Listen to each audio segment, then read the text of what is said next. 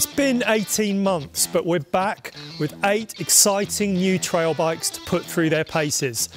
Yes, it's the 2022 MBR Trail Bike of the Year test.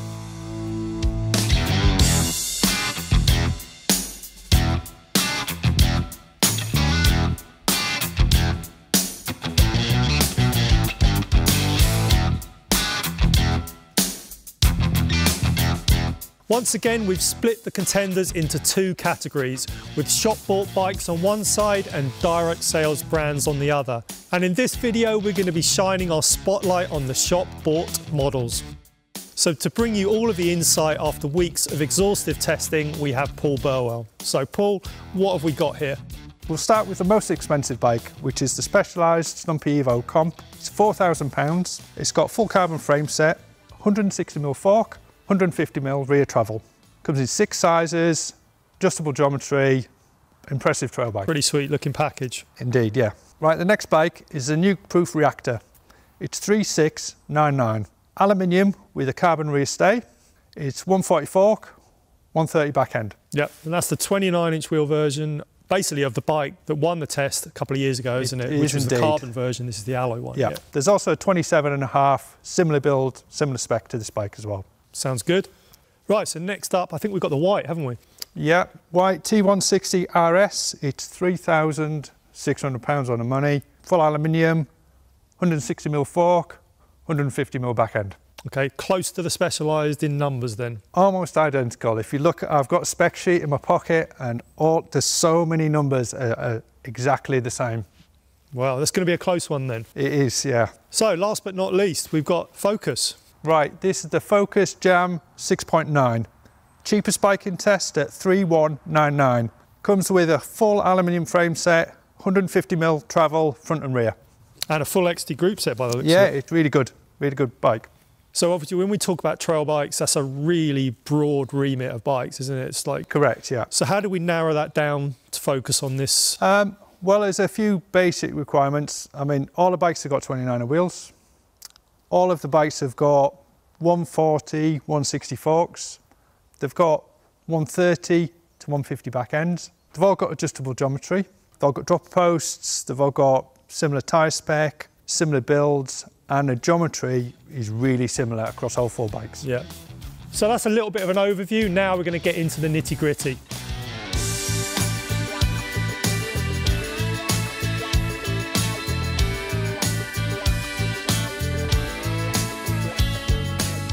So, the Focus Jam, that's a brand new design launched this year, isn't it, I think? Yeah, it's got new fold suspension. That's a single pivot, isn't it, with a linkage actuated shock? Yeah, they changed the dynamics of the suspension and it's quite an open suspension, it's quite active suspension. One of the little issues we had with it, it's a bit wallowy when you're pedaling sometimes, but the suspension is really dynamic. I mean, when you're flying down the track, it's really sort of, you know, it responds good to, you know, undulations and bumps. It's great. Yeah, so it was a really good fun bike downhill, wasn't it? But how did that impact on the climbing performance? Well, it's the heaviest bike on test by quite a good way. I mean, it's 16.4 kilograms. Plus, it has a max grip front tyre and it's really draggy. And also, it's got really heavy wheels. So it just doesn't have that pace on the climbs like the other bikes. So you've got to use the Pro pedal lever on a shock almost on every single climb. Yeah.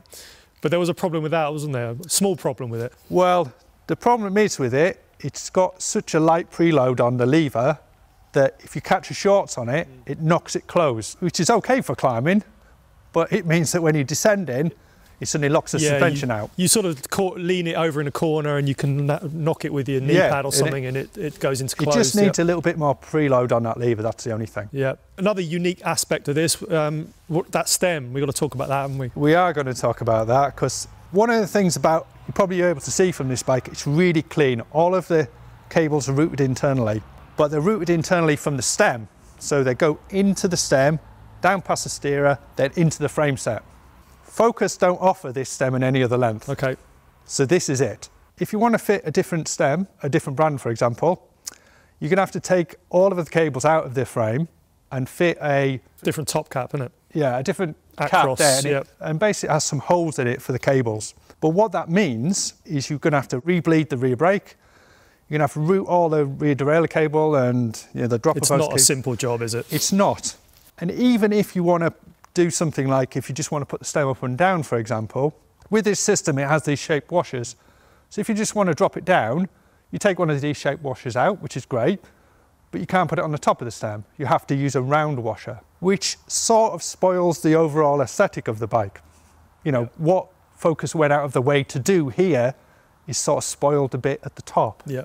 Bit inconvenient if you want to start messing around with your cockpit, but to be fair, at like 3.2, it's got a really good spec, hasn't it? Oh yeah, it's got pretty much a full XT group set, which is really good performance. I mean, the brakes are good, shifting's really crisp, crankset really stiff, good quality bottom bracket. This is a shop bought bike, but it's almost direct sales pricing. It is indeed. Almost. Only little issue with the brakes we had was we had a little bit of rattle from the pads in the calipers, and the XT brakes, sometimes they pull to the bar a little bit, just a little bit of just inconsistency. Thing, yeah. So what rating did this bike get?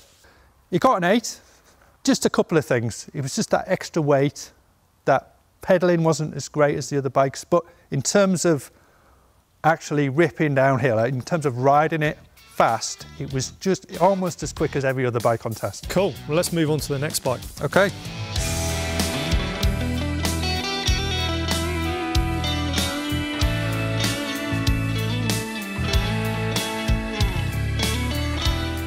So 18 months ago, this bike won the test. How did it do this time? Joint second position.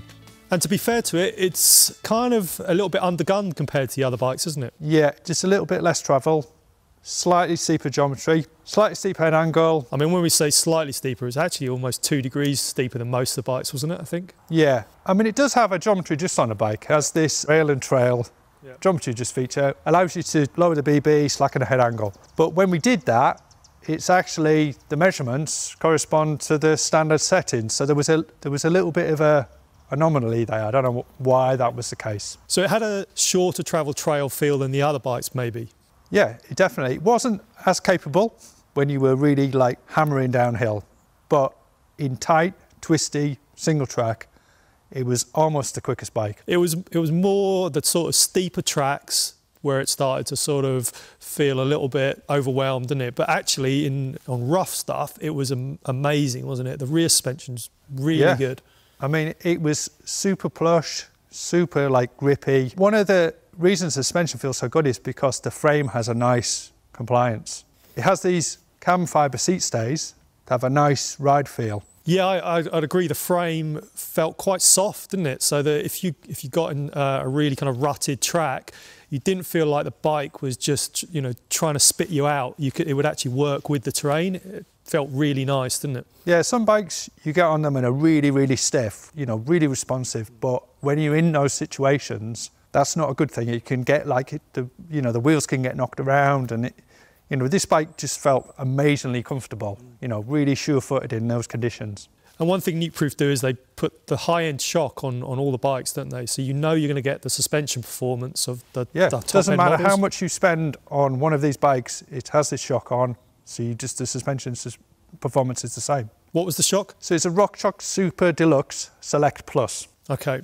So we've got a little bit of a split with the travel and stuff. So really this bike is kind of aimed at a slightly different sort of rider to maybe some of the other bikes in the test, isn't it? Yeah, I would say this is like your traditional trail rider. If you want a bike that you just ride in trails, just riding single track, and you're not looking for something that you want to do a bit of enduro or an uplift. I mean, you could do uplift, you could do all those things on this bike. That's not a problem. But the other bikes are a bit more capable. They're more suited to that sort of riding, aren't they? Yeah. Whereas this comes alive on the slightly flatter trails. Yeah. Some of the others maybe feel like they're half asleep. Yeah, and I think what it is just bikes have moved on in the last 18 months since we did that test. And I think it's just those bikes, you can just get a bit more aggressive on them. I know they're just a bit more dynamic in that regard, The sizing is a little bit more constrictive on this, although not in terms of reach, but in terms of what frame sizes are offered. Yeah, there's only 3 frame sizes. Whereas the Focus, it's got 4 frame sizes, and Specialized comes in 6. So when you're on the margins of sizing, there's not going to be a bike for you. Yeah. So it's still, even after 18 months, a brilliant bike. but things have moved on a little bit. Yeah, I mean, we say it moved on. We're not talking a massive difference. It's just small margins. Yep.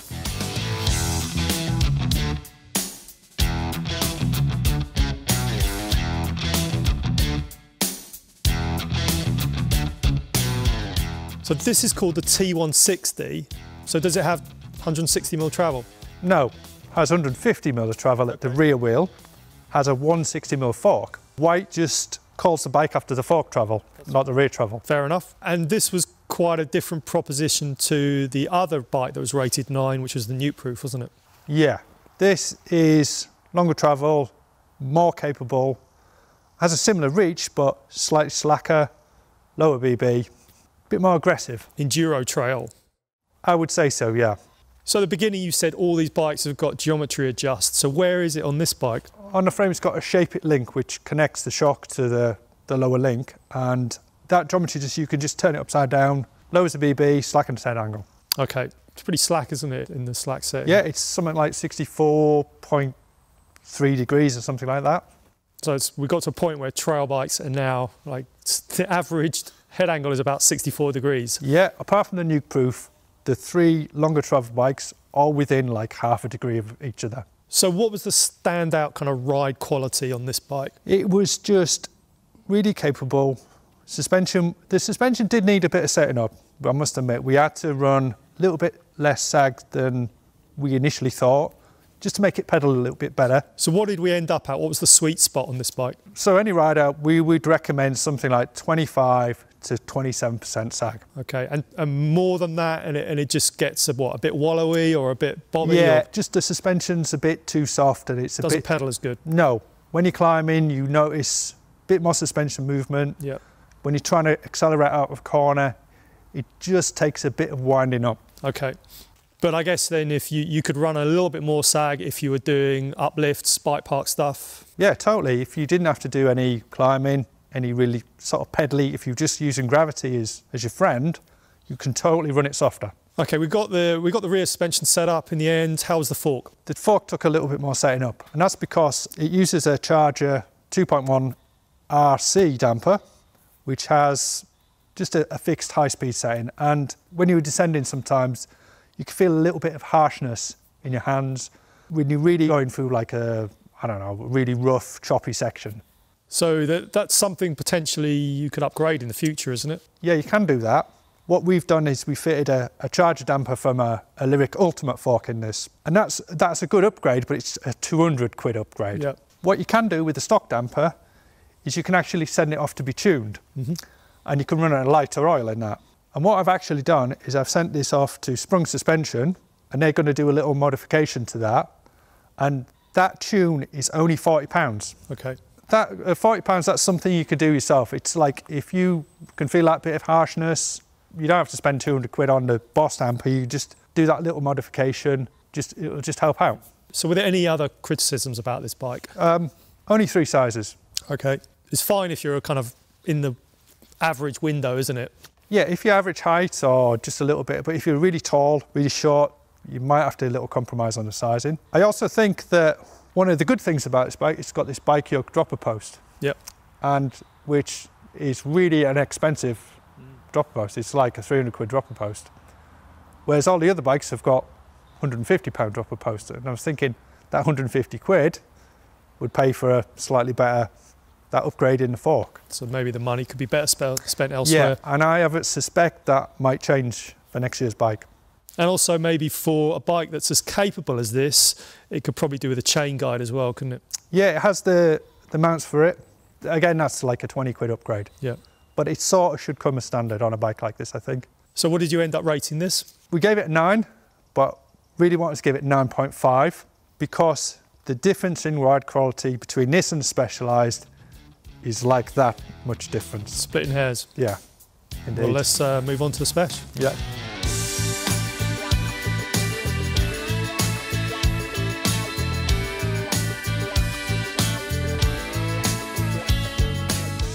So this is the 2nd generation of the Stumpjumper Evo. The last one we had on test a few years ago, but there were a few little issues we had with it, wasn't it? So have they changed those things for this bike? They've done more sizes for starters. There's 6 sizes. It's a big range. Yeah, but what's interesting about the 6 sizes is if you're average height, you can actually fit on 3 of them. The difference in head tube length and the difference in seat tube length is not as great as if you normally would have with, say, small, medium, large. So you can choose by kind of reach and wheelbase rather than seat tube. And ride quality. Yeah. So say, for example, you want a tighter, more manoeuvrable bike, you can buy the smaller size. Yeah. If you want a big, more stable bike, you can buy the bigger size. Yeah, and we tested the S4 here, didn't we? Yeah. So the old bike had quite a short head tube, which kind of made like getting the right bar height tricky. It did, yeah. But quite a high seat tube. They've kind of flipped that on its head now, haven't they? Yeah. It's a little bit taller. I mean, it has the slackest head angle on test, but the steeper seat angle, which is good for descending and climbing. You have options, don't you? Yeah, you do. So in terms of adjusting the geometry, you can adjust the head angle, the BB height, the chainstay length, and you can also put a mullet link on, which you can put a 27.5-inch back wheel, which also changes geometry. So there's a myriad of different things you can do to this bike, yeah. So what setting did we run it in for this test? Well, we used the stock setting. This is the whole thing about this adjustable geometry, which actually, if you're confused about that, there's a web app at specialized.com where you can just click on all of the different things it does. You can say, I want the slack head angle, and it will show you all of the changes. But what's good about this bike, amazingly, if you just have the stock setting, it's really good. Yeah. So that was the middle head angle setting and the high short chainstay setting, wasn't it? Yeah. So it's kind of almost the most traily. Well, you could go steeper at head angle, but it's quite a traily setup, isn't it? Yeah. But you look at the numbers compared to the Whyte, almost identical. Yeah, because obviously when the Stumpjumper came out, it was this crazy progressive bike. Oh my God, how can you ride it, sort of thing. But actually now everything's converged and it's kind of almost stock angles and measurements now, isn't it? Yeah, I think it's just like before you'd see these long, low, slack bikes and the numbers would be like 63, 64 head angle. That'd be like downhill bike territory. But now it's just, they converge into a point. And so changing the geometry, is that something you've got to do at home in a workshop or what? No, you can take the little multi-tool out of your SWAT cage and you could do all those adjustments on the trail. With a multi-tool? With just an ordinary multi-tool. So if you want to just do one little change and do a run to see what it feels like, that's totally easy. That's brilliant. And yeah, that moves us neatly onto the internal storage, doesn't it? Yeah, I mean, it's a fantastic thing. I mean, Specialized started it, but so many people have sort of copied it. I think it's fantastic. I mean, if you open the door, inside there's storage for a tube and a pump. You also get this funny water bottle that you can use, and it's fantastic. And even better than that now is that they've incorporated into their alloy bikes as well, which was we were talking about earlier. Yeah. New model at 3250, that's got it in as well. Yeah, it's just a fantastic little bit of kit. Yeah, so this is obviously the most expensive bike in test, but it comes with a lot, isn't it? Carbon frame, it's got the internal storage, it's got a really good setup with like GX, it's got the adjustable geometry, all the sizes. But yeah, now you can get that cheaper model. If this is out of your price range, there are other options. Yeah, the aluminium bike is 3,250 quid, and I reckon it's going to ride 99.9% as like this bike. I mean, it's got everything that this bike's got, just not the carbon frame. I mean, that's a really good point to sort of move on to the ride quality of this bike. Like, how did it ride? Was it just a downhill smasher, or was it more of an all-rounder? It was a bit of both. I mean, it could do all of those things. I mean, you could actually flat out on a rough descents, and it was quick through the trees. It was good everywhere. I mean, like the Whyte, it was good in a lot of different conditions. I think one of the things that surprised us the most, because we kind of expected it to be a really capable descender, was that it was actually really good at climbing. Perhaps even the best bike here for climbing?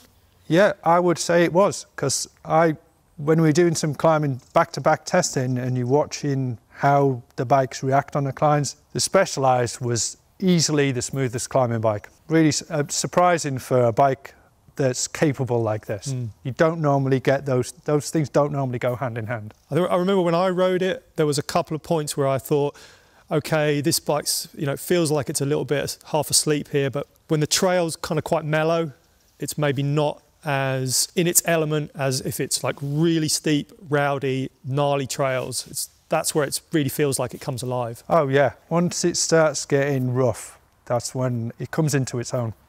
So we rated this a 10, didn't we? And I know it was the kind of bike we all wanted to take home from this test. Yeah. What was your kind of summing up of this? I think what it is, you've got all of these options. You've got adjustable this, you've got geometry adjust, but at the end of the day, this bike, you can just ride it stock and it's still an amazing bike. So thank you very much for watching. I hope you enjoyed the test. That was the shop bought models. Now go and watch the direct sales bikes video, and hopefully we'll be able to bring you another one of these tests in less than 2 years' time.